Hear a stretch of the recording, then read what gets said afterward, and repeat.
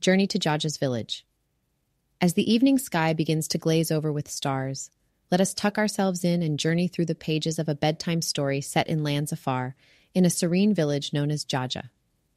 This tale revolves around young Max, a 10-year-old boy from the bustling city of Toronto, brimming with life and an adventurous spirit. With a bright smile on his face and a suitcase in hand, Max set out on a summer voyage to the land where his parents' roots ran deep, Africa.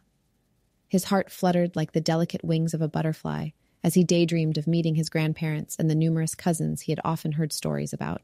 Max was about to become part of the world his parents cherished, a world painted with fond smiles and sparkling eyes when spoken of. Upon arrival, Max was warmly embraced by the luminous African sun, a stark contrast to the steely grays of his city.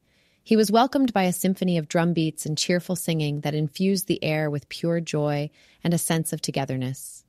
In the gentle arms of his grandparents, under the gaze of their delighted twinkling eyes, Max felt an immediate bond to this piece of his heritage that he had only ever known through tales. Our young explorer's days quickly filled with wonder and numerous firsts. Delights for the palate awaited Max in the form of mouth-watering jollof rice, sweet fried plantains, and tender grilled meat that simply melted away, carrying flavors as rich and diverse as the land itself. Meals in Jaja weren't just a culinary feast. They were a melting pot of narratives, laughter, and shared history. Through games like Ampe, a test of quick feet and agility, and hide and seek among the mango tree's verdant embrace, Max found camaraderie with the village children. Their laughter became the music of the village, weaving a tapestry of memories that would endure in Max's heart through all seasons. One of Max's most treasured recollections was sitting under the wise old baobab tree, its branches stretching like the arms of his ancestors. Here, his grandfather spun tales of the past, of spirits that continued to watch over them, and Max felt himself engulfed in a profound sense of belonging, his heart swelling with pride for the lineage he shared. As Max's journey neared its end, so did our story tonight.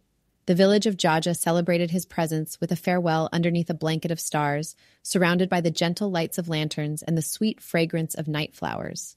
In those moments, Max made a promise to return to the place that had shown him the simple yet profound joys of life. Back in Toronto, Max brought with him more than mere souvenirs. He carried a sense of identity renewed and vibrant. And though he was Canadian by birth, he was now, undeniably, a citizen of the world, a boy forever linked to a village under the majestic African sky. So now, as we close our eyes and drift towards sleep, let the spirit of Jaja remind us of the world's vast beauty and the connections that bind us across miles and memories. Good night, and may your dreams take you on wonderful adventures just like Max's to Jaja's village.